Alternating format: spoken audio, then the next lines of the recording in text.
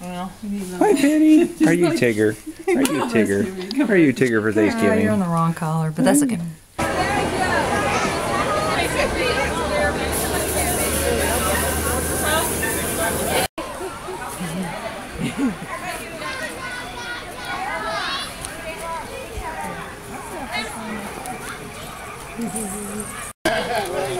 We're jellyfish. It's been my best Halloween ever. Don't sting anybody. Look, we tried to get the, like, you know when you shake hands and the little thing? Too far away. We tried to do that, but we couldn't find them.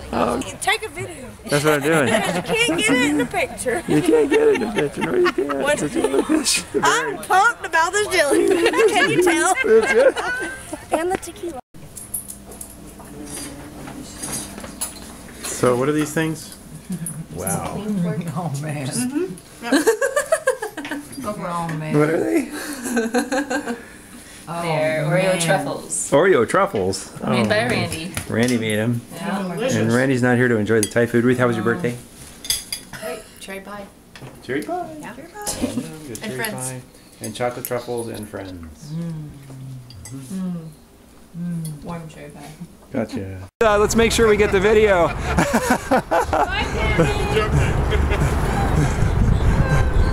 God bless you guys. Merry Christmas. Happy New Year. See you in the spring. Yes, so we are leaving Savannah. It is the 28th of November 2014, and we are heading out to sea down the Bull River. It is sunrise November 29th, and we are in the middle of the Gulf Stream. We left Savannah yesterday. We will be transiting to Spanish Wells in about 3 days total time. We'll get there sometime on Monday. Okay, this is obviously a chart of Cape Hatteras to the Straits of Florida. Here's Cape Hatteras, and Straits of Florida, or the northern part of Florida, is down here. This is Savannah. We left Savannah at 2 p.m. yesterday. We sailed this through the night. It's about 2 a.m. we arrived here. This curve here, we actually did not change course at that point. This is the effect of the Gulf Stream. The Gulf Stream is essentially a river in the ocean of warmer water that runs north, and at this location it's running northeast. But that's just the effect of the Gulf Stream pushing us north. As we maintain the same course, it just pushed us this way.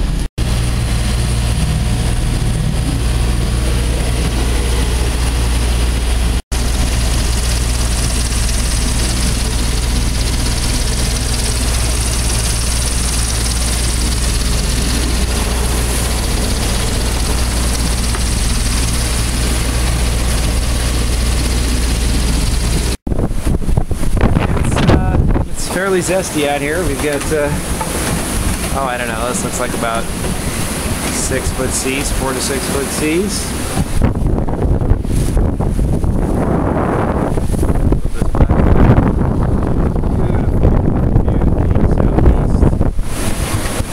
The sun is out. Once we crossed the Gulf Stream, the temperature increased radically. We are now in the low 70s out here. And they're probably in the 50s west of us on land. So all is well. We left Savannah on Friday afternoon, and it's currently Sunday late afternoon. And we're out in the middle of the North Atlantic. Currently, we're right where this little green boat symbol is, and that is about 200 miles east of Cape Canaveral.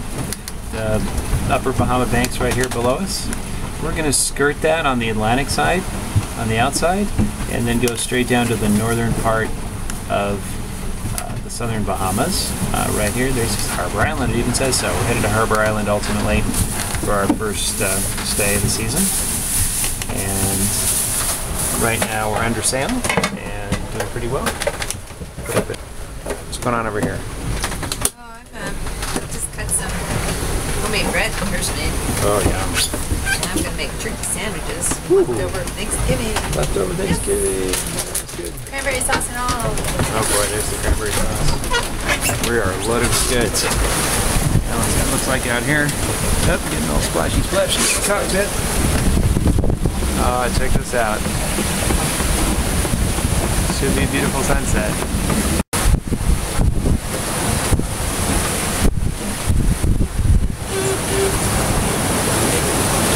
We've been sailing since 1:30 on Friday, Saturday, Sunday, and this is Monday, 1:30. How do you feel, Pierce? Well, I'm a little tired, especially since we've been hand steering for the last, I don't know, 15 hours. So, it's part of the program. And it's pretty gnarly out here. Got some pretty serious seas, 6 to 8 feet seas, winds in the low 20s. We are currently in the Northeast Providence Channel. We've gone around the east side of Abaco, and we're heading to the north central Bahamas. We'll make the first landfall in Spanish Wells.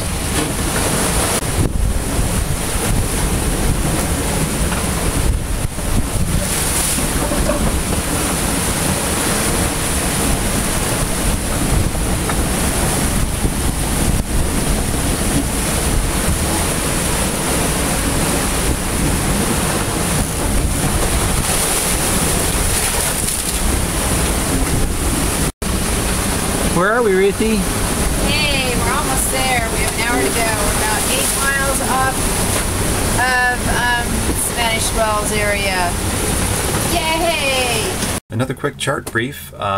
Here's our actual course, this thin red line, outside the east of Great Abaco Island. I'm going to zoom in now to the area of our destination. This is the island of Eleuthera, this long skinny island here. Spanish Wells is the island right there. You can see our course line comes down this way.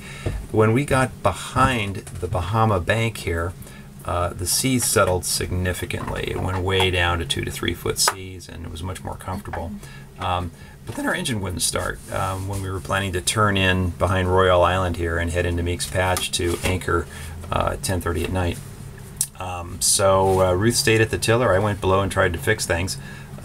Anyway, we ended up sailing, slowed the boat way down and sailed all the way down here. Couldn't get the engine going, so we just turned around and tacked all the way back up inside the southwest reef here. This little area of plus signs is the reef. And you can see our little red line here. Sailed up on one long tack, tacked here and tacked again, and went in and behind what the locals called Max Patch, spelled Meeks Patch, and then we anchored here behind Meeks Patch with protection from the east winds, and spent the first 3 days in the Bahamas there, licking our wounds and fixing a few issues, and then ultimately we got the motor running and motored in to Russell Island. This total distance here is maybe 3 miles. In behind Russell Island, and then in the south channel of the Spanish Wells harbor entrance, which is right here, and then this is the island of St. George's Key. The town is named Spanish Wells. This total distance about 1.5 miles, and this is less than a quarter mile wide.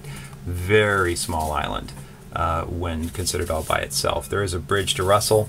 It's another island that extends another mile or so to the west. Good morning. It's Tuesday morning, and we just arrived in Spanish Wells last night, 10:30 p.m. And after an extremely rough sail, 6 to 8 foot seas and 20 to 25 knot winds for 30 hours, we got in last night, slept for about 10 hours, and now we're kind of washing the salt off and licking our wounds. We had some damage along the way, and we had some things get wet, so I'm working on projects. I just found one of Pierce's secret hiding places.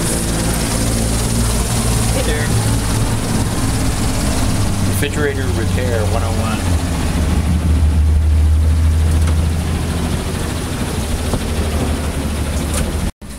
The gasket fits in this thing, right?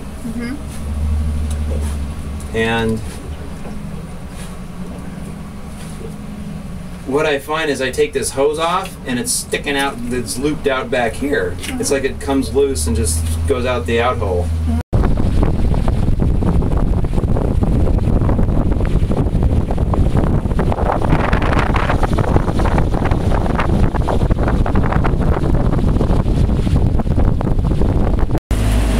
Okay, we're very close in here, just off this promontory rock.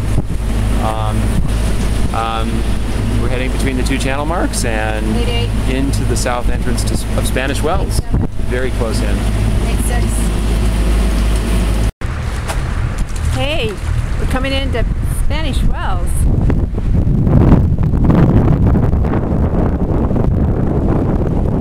And it's a lovely sight.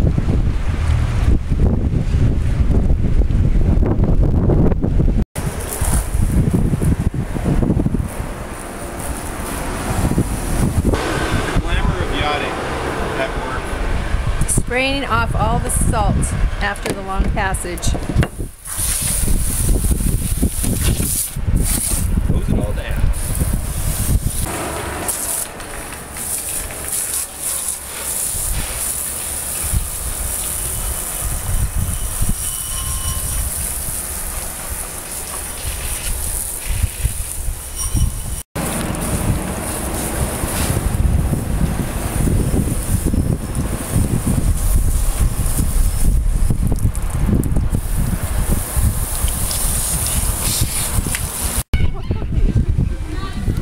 Dinosaurs, crocodile, pigs.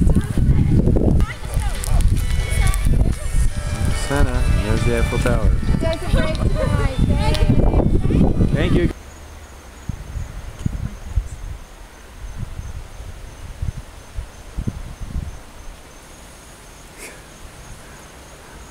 I bet it doesn't do the same thing for quite a while.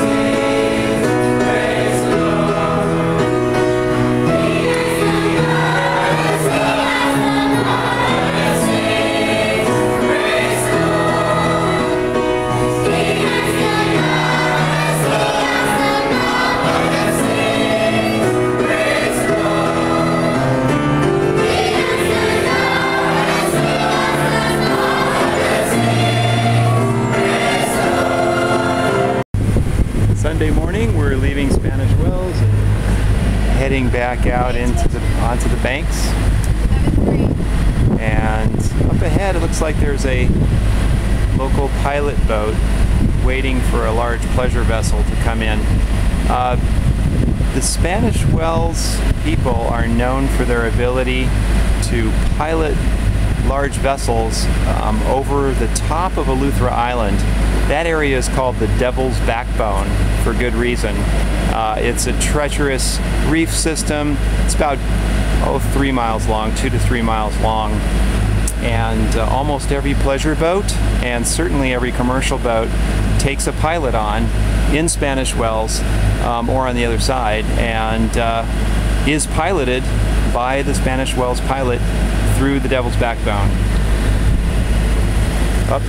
Looks like the anchorage we were planning to anchor in is filled up. Got some cruisers that have come down from the Abacos during the more pleasant weather of the last few days. 80 degrees Fahrenheit and 71% humidity. Perfection achieved.